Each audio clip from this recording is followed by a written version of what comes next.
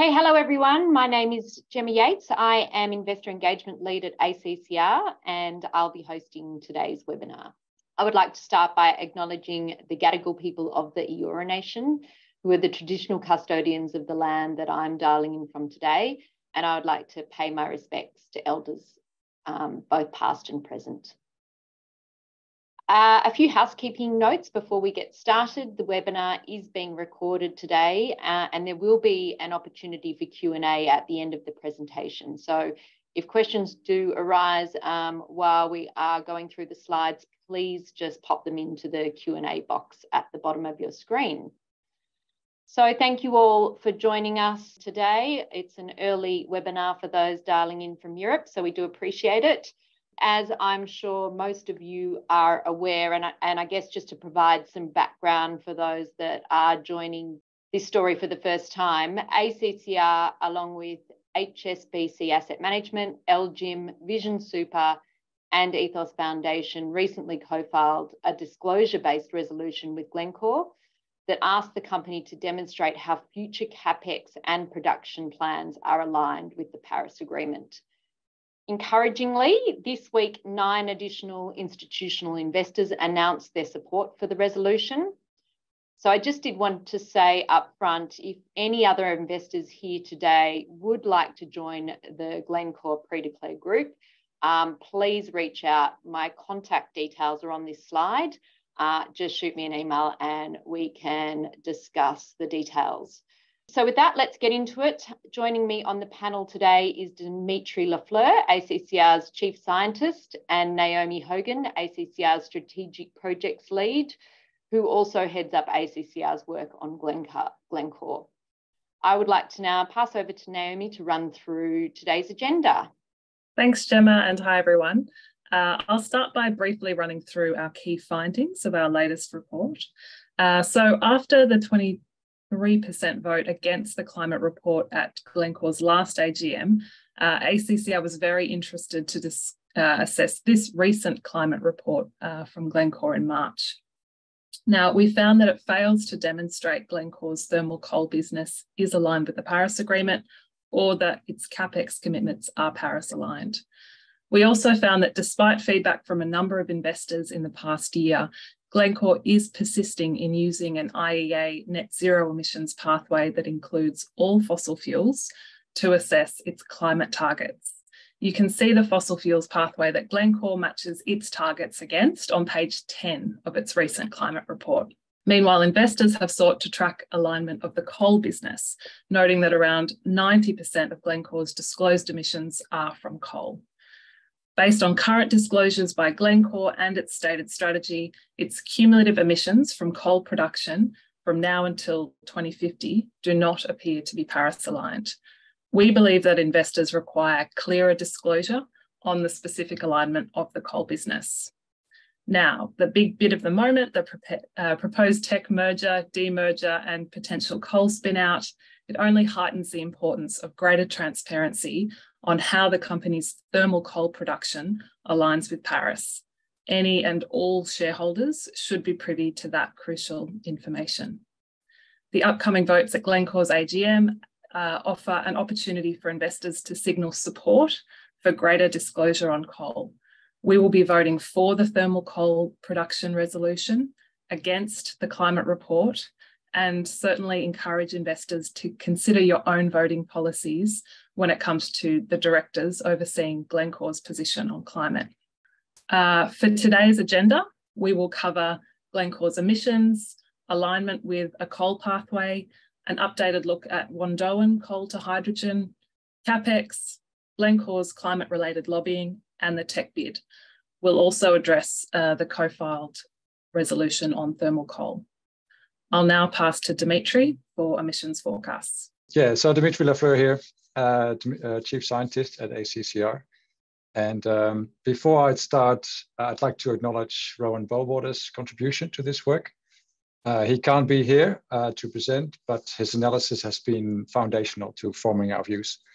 And so I'm presenting this section on his behalf. So let's begin by breaking down what Glencore's emissions footprint looks like today. Coal production, and specifically thermal coal, is the largest driver of Glencore's emissions.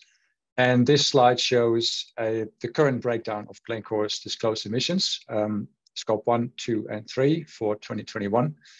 And we estimate that approximately 90% of the Glencore's 280 million tons come from coal production.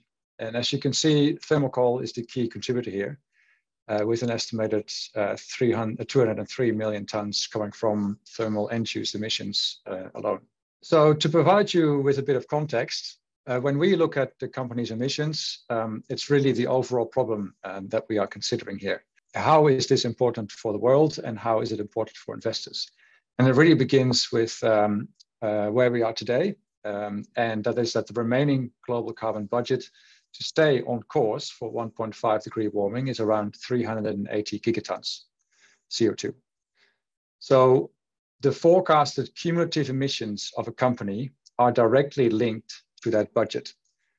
Warming due to anthropogenic emissions will only stop when these emissions reach zero, not when emissions are stabilizing, not when they are declining, but when they reach zero. And currently, global emissions are around 40 gigatons annually, which means that the global budget could be exhausted in less than a decade if we continue as we are. So since it is all about cumulative emissions, it is important that high-emitting companies work to reduce their absolute emissions now and in the next decade, to have a quantifiable plan in place to do so. So with that in mind, let's have a look at Glencore's emissions from coal and how they may change over time. And there's three key drivers here for Glencore's forecasted emission profile. One is that Glencore has indicated that its approach to the coal assets is to continue to operate the mines until they reach the end of their lives. It's also continuing to pursue mine extensions, such as the Hunter Valley. And lastly, Glencore continues to pursue greenfield developments, such as the Wandoan project. And the forecasted emissions here in yellow are expected to rise by 3% due to the broadly flat coal production forecast to the early 2030s. Before the expiry of the Cerrejón mine in 2033. And here we factor in all the announced mine closures in the 2022 climate report. And it's also without the Wandoan development. And if you add the Wandoan coal to hydrogen project, the forecasted emissions follow the orange line, the dark orange line. So we would expect ambition to bring emissions down in line with the Paris-aligned coal pathway. This 3% is in direct contrast with the IEA NZE coal emission pathway, which is the dashed green line, which falls by 50% from 2021 to 2030. Now, this is the same data as the previous slide, but as you know, Glencore uses a 2019 baseline for all its emissions reduction targets. And this is the same graph from earlier, but it incorporates the pre-COVID levels of production. And by choosing a 2019 baseline, Glencore can maintain broadly flat levels of production over the next decade, while still achieving that reduction in emissions on the baseline. And this is further amplified by Glencore's intention to rebase their 2019 emissions to incorporate the acquisition of the remaining 2/3 of the Cerrejón mine, which was completed at the beginning of 2022. Glencore halted production at the Prodeco mine almost immediately post the base year of 2019, which impacted the baseline even further. And so adding all these emissions together to the baseline, it allows them to meet their 2035 target, which is a 50% target on 2019. So by choosing a 2019 baseline that benefits from their actions of rebasing for Cerrejón and not rebasing for Prodeco, setting a 2035 target that comes 1 year after the expiry of their biggest mine, they are allowing themselves to achieve their targets. But this is more to do with carbon accounting instead of real-world emission reductions. So when you compare Glencore's targets with the IEA's coal decline targets for the net zero emissions scenario, it suggests that the targets themselves are not Paris-aligned. In 2026, Glencore has an emission reduction target of 50%, in contrast to the IEA's emissions from coal in 2026, which reduce by 30%. And in 2035, Glencore has a 50% reduction target as opposed to the IEA's 73%.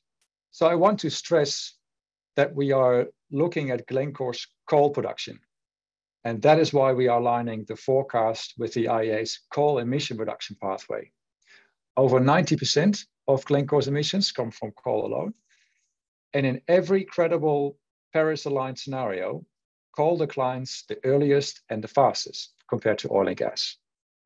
And so it is our view that one cannot justify a claim that a company targets are aligned with a Paris Agreement aligned scenario when you compare the emission targets, here 90% attributed to coal emissions, to an emission and pathway that lumps together all fossil fuels, coal, oil, and gas. Such an emission pathway will decline slower than just looking at coal alone. We also looked at the latest benchmark data by CA100+. And for Glencore, that updated benchmark shows that the medium and long-term targets are not aligned with the goal of limiting global warming to 1.5. And this is important because Glencore recommits to a 1.5 degree objective in its latest climate report. So the key takeaways here, with regards to Glencore's emissions footprint and its targets, the main message here is that the 2022 IEA global coal emissions pathway for the net zero emission scenario falls by 50% from 2021 to 2030. And in contrast, Glencore's forecast emissions are expected to remain broadly flat from 2021 to 2033. Now, to further deconstruct the issue of Glencore's Paris alignment, and as well as the first point of the resolution, let's have a look at the implications of the company's plans to operate their mines until the end of their lives. Just think back of the remaining carbon budget, which is rapidly declining. We are less concerned about when and if a company will reach net zero, but rather what a company's cumulative impact will be in the process. So this graph here includes the forecasted annual production of Glencore between 2019 and 2050. And for reference, this includes what is legally approved at the Wandoan site for coal production. This is essentially quantifying Glencore's ambition to exhaust their coal mines by averaging the mine's marketable reserves over its remaining life, taken directly from Glencore's resources and reserves report. And this graph shows Glencore's cumulative production relative to a Paris-aligned pathway from 2019. If the colored bar or the colored area falls below the x-axis, it means that Glencore operations have produced less coal than a Paris-aligned pathway since 2019. And above means that Glencore will have produced more coal than a Paris-aligned pathway since 2019. In this version, we have taken into account Glencore's recent update in the climate report of 2022, that Wandoan is expected to be explored for a coal to hydrogen project and only utilizing around 4 million tons per annum. And even with this update, this chart indicates that Glencore needs to show greater ambition than it's currently doing, if it is to become a Paris-aligned company.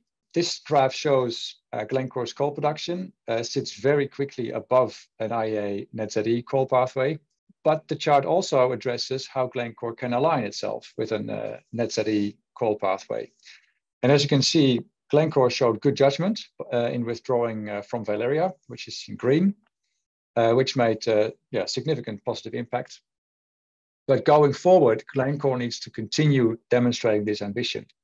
And there are options around not pursuing Wandoan, Glendale, and the major Hunter Valley operations extension. And this will all contribute to alignment. So the main points here are that because we are dealing with a rapidly shrinking remaining carbon budget, it is all about the cumulative impact of a company's emissions towards 2030 and beyond. And this is much more important than when and if they reach net zero.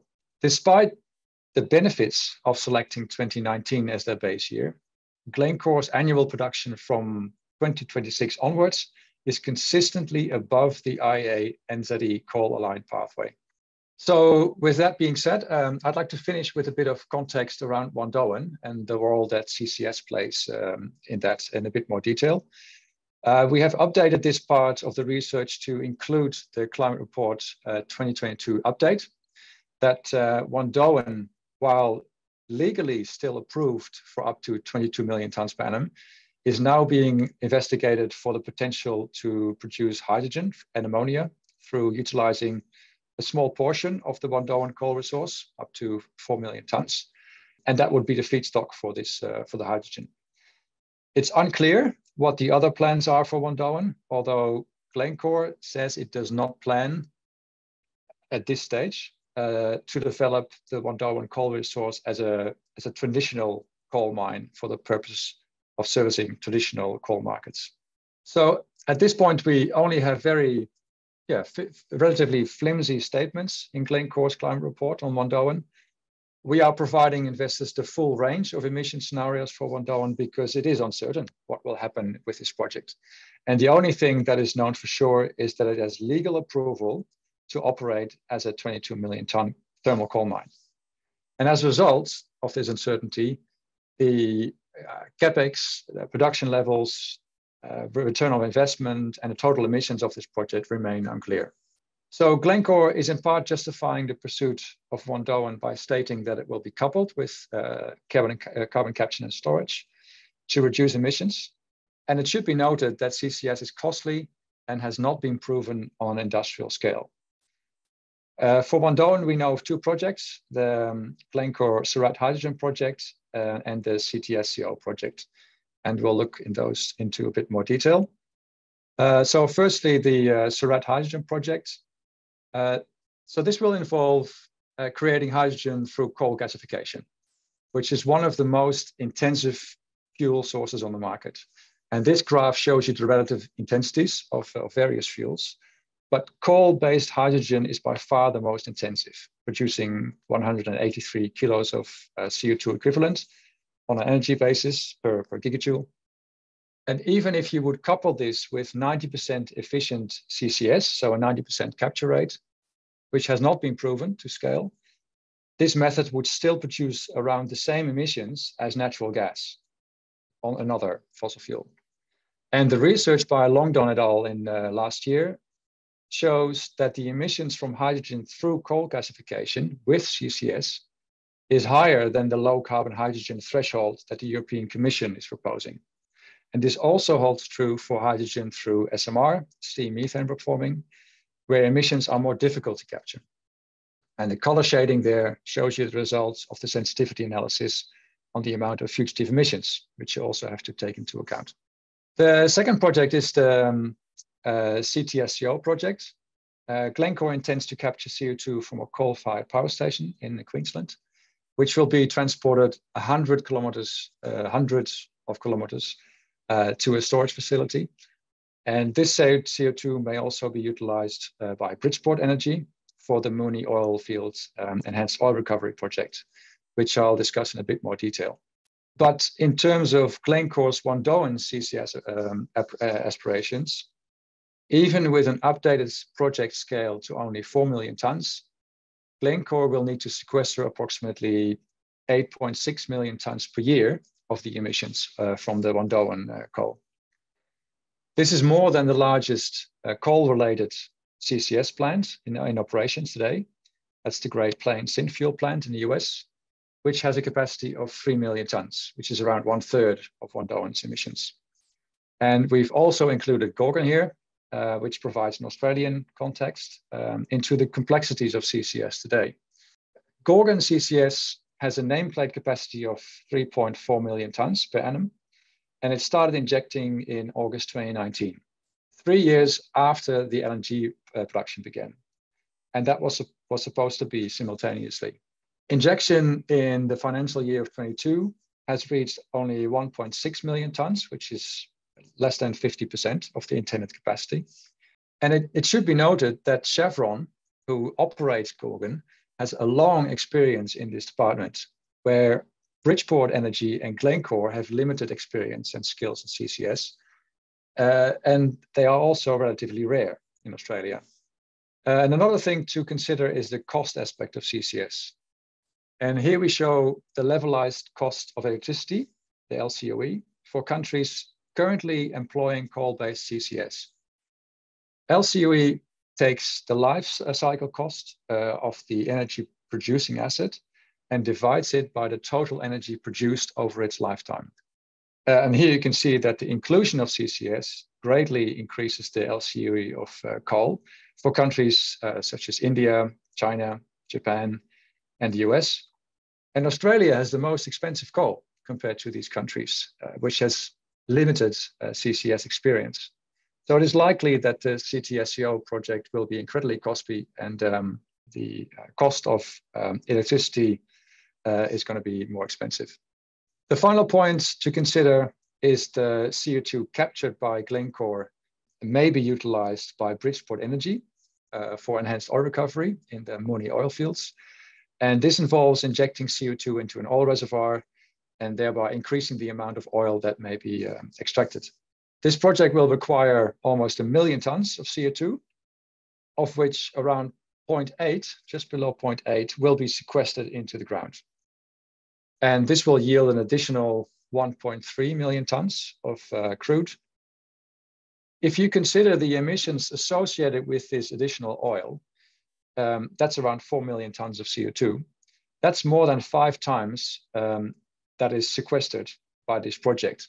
So ultimately, this project will put more CO2 into the atmosphere than it will sequester.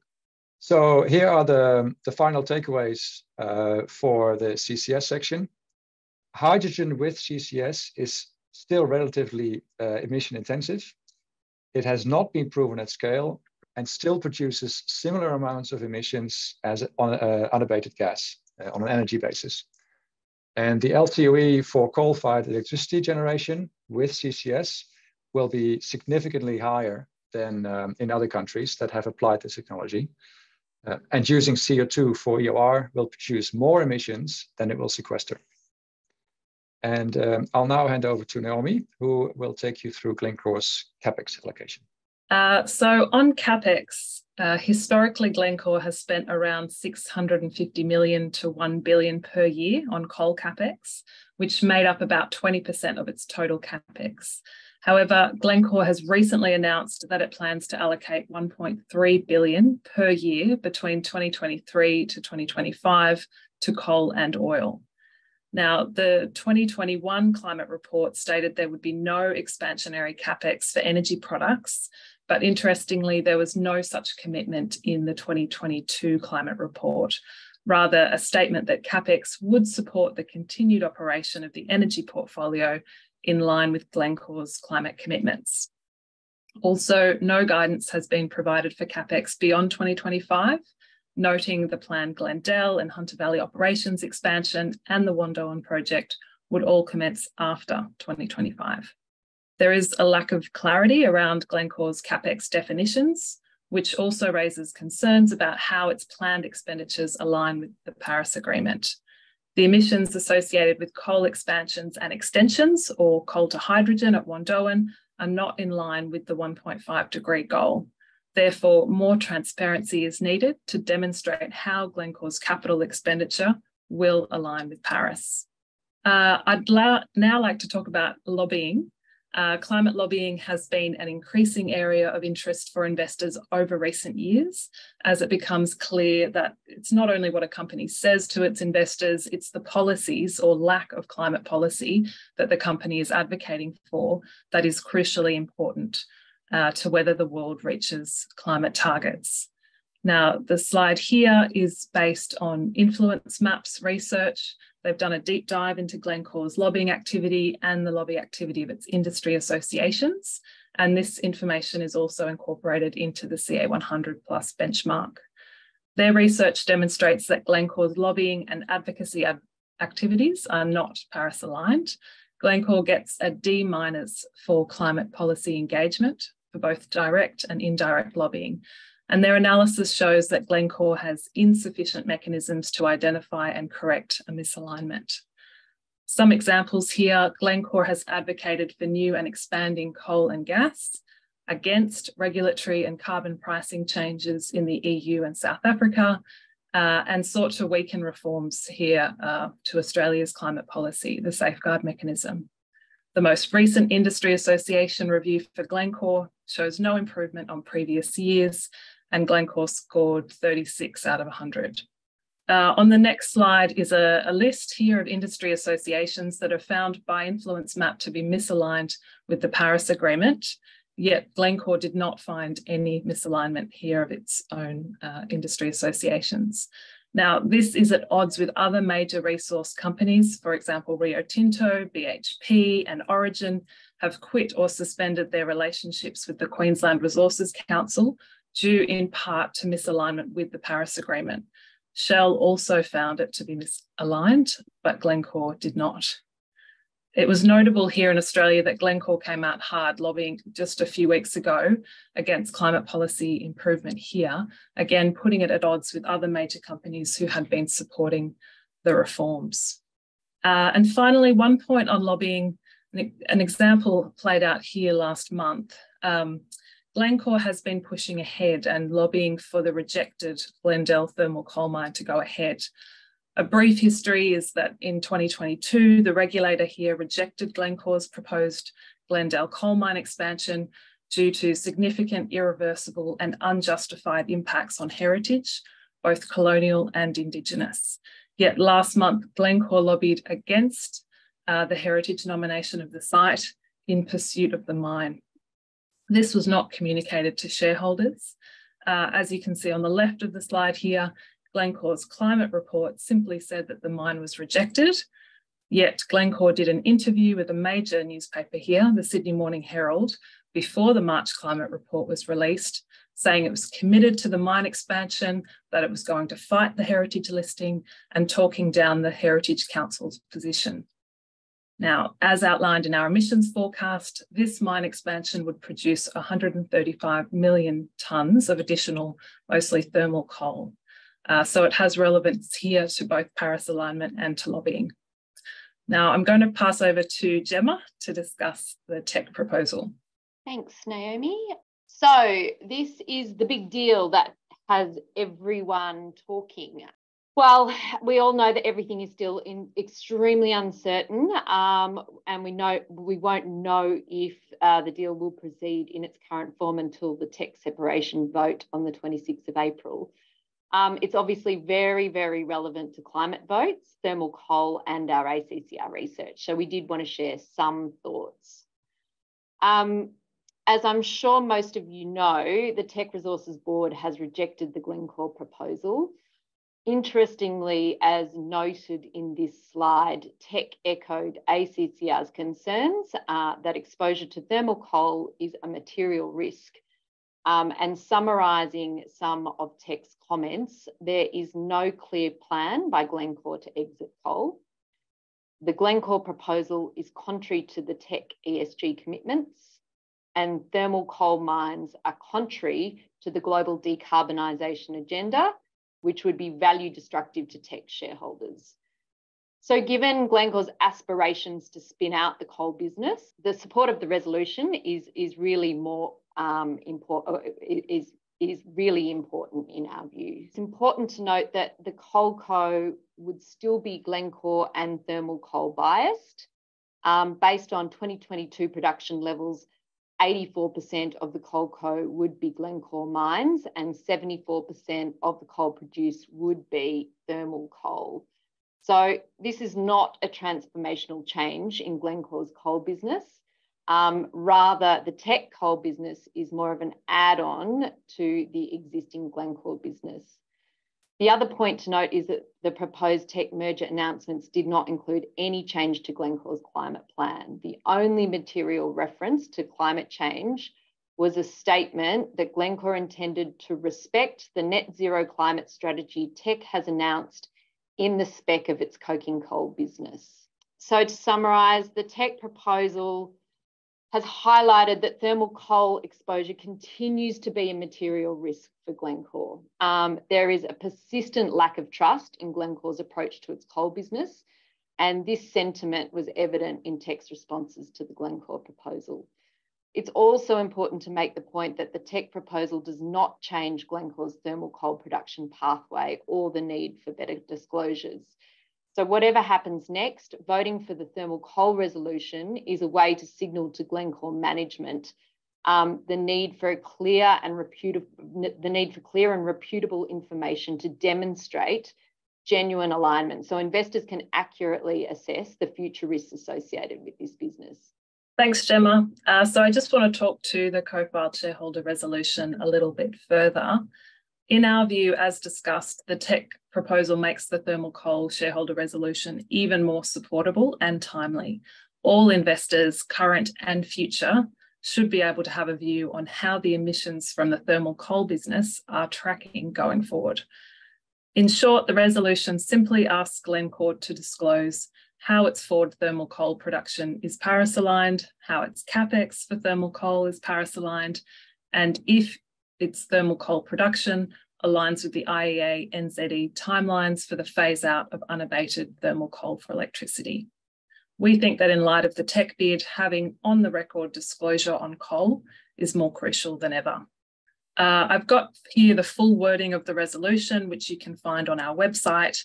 As Gemma noted earlier, this resolution has been filed by a global coalition of institutional investors, including LGIM, Swiss-based Ethos Foundation, Vision Super, and HSB Asset Management, plus ACCR and Share Action. This is the first time investors have filed a climate resolution specifically focusing on Glencore's thermal coal production. We are seeing some great support for this resolution, including the additional investors coming out and publicly announcing their intention to support the resolution this week.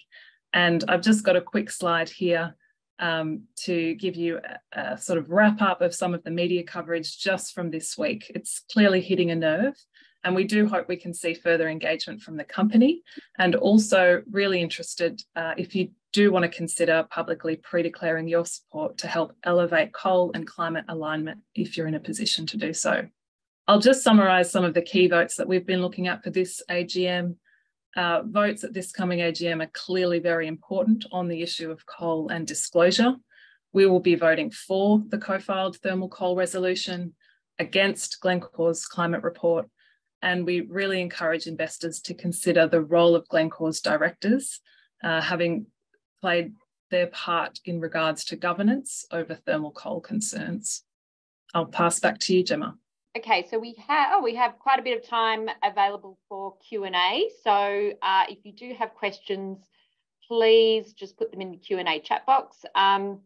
So while we are waiting for questions to come through, I thought it would be good to address one topic, Dimitri, that we have received a lot of interest in since we published the research. And that is the transition pathways of the major coal importers, or the countries that are currently Glencore's customers, and what those country-specific pathways tell us about future coal demand. So if you could maybe just go through that one briefly. Yeah, sure. Do we have that in the slide deck here? So maybe go to the Japan. I think we've got a couple of slides. We've got Japan and India. Yeah, great. Yep. Yeah, so Japan is a crucial market for Glencore, but also for Australia's coal in general. Japan is in a difficult position with no pipeline, no grid connection to the mainland, and no substantial domestic fossil fuel resources.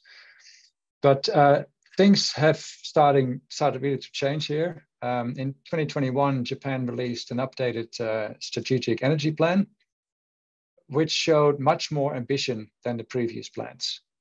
Japan's current ambition is to reduce emissions by 50% by 2030 and increase self-reliance. In the electricity sector, there is much more confidence around what renewable energy can supply, which results in a faster decline of coal use. And so the current plan suggests coal will only generate 19% of electricity demand in 2030, and the demand in 2030 is similar to in 2019. So we're looking at a 40% decline in the electricity sector. This week, the G7 talks have just been wrapped up in Japan, and the main message there was how energy security and the energy transition are working together, not against each other. There was a lot of emphasis on the additions of solar and wind, but there was no mention of coal. And specifically for Japan, Japan is diversifying its coal imports away from the very expensive Australian coal. The lower costs outweigh the cost of the higher volume you need for lower quality coal and the cost around ash handling. Also, Tokyo is mandating solar for all large-scale home builders. Currently, 4% of Tokyo has solar, that could have solar. So there's some real significant things happening in Japan. Another country that I'd like to mention is India, which is also here. India is an emerging market, and in terms of thermal coal imports, there are definitely some changes afoot. It's a big coal importer, but also in terms of absolute quantities of coal, it is a market where demand could grow in a 1.5 degree world. India's 2030 pledge, its latest national determined contribution, is a 45% reduction in emission intensity. It wants to generate 50% of its electricity from non-fossil fuel sources, as well as 500 gigawatts of non-fossil installed capacity. The Central Electricity Authority, the CEA, which is the Indian IEMO, has modeled what that would look like. And it came to the conclusion that India will need more coal, but that the growth comes from domestic production. Imports remain fairly constant and are projected to be below pre-COVID imports, which were around 70 million tons per annum for the electricity sector. And so the backbone of the electricity grid will be non-fossil fuel generation. And that has all to do with that India has the second cheapest solar in the world and the cheapest utility scale solar, which is why there's such a drive for solar. And only this quarter alone, India's installed 4 gigawatts of solar and wind, and over the entire 2022, 92% of the capacity additions were solar and wind. And India is tracking behind on the installed capacity targets, but its plan really showed that there is no growth for coal imports in its market. Excellent. Thanks, Dimitri. Well, we have probably one more question for you. For the IEA coal pathway, I think the question is what's included in it? So is it only for coal production or is it for other emissions, including coal burning to generate power? So what we're looking at is the demand for thermal and coking coal. So the IEA has two pathways for that. And given Glencore has such a big thermal coal portfolio, the thermal coal targets and pathways are far more important. So we weighted what has to happen to global coal, thermal coal and coking coal demand, and overlaid that to understand what should happen with Glencore's thermal coal production. We've got one more here, probably one for you, Naomi. If ACCR has done this research, do we even need Glencore to disclose its coal forecast? So, thanks, Gemma. Look, I'd say to that obviously ACCR has done its best here to look at all of the publicly available information from Glencore, map out the mine closures that would be planned based on its production and reserve data, and map that out going forward. But it's crucially important that investors get the best quality information firsthand from the company and discloses clear, consistent, and that's what this resolution asks for. That's what our research can certainly prompt questions, and we hope it's useful for investors to take this and to be able to talk to Glencore, to talk to companies where we produce research, to talk about those emissions forecasts and to better understand them. But ultimately, we feel that it is up to companies to clearly disclose their forward emissions and disclose how they will make sure that their forward emissions genuinely align with the company's own climate commitments, in this case, that commitment to the 1.5 goal of the Paris Agreement, and that is clearly on the table for all investors and stakeholders. and any potential future shareholders in the case of the tech bid. Okay, sorry. So Dimitri, there is one that has come through. You've mentioned Japan and India's pathway with respect to imported coal. I'm wondering if you could comment on the pathways for Southeast Asian nations that are reliant on coal, e.g. Indonesia, etc. I'm a bit surprised by Indonesia. I mean, Indonesia is a massive coal exporter. I don't think they import coal for their own use. Just looking at the absolute quantities, the biggest importer is China. And even in the Chinese market, there's some real changes afoot in terms of the reliance of imports.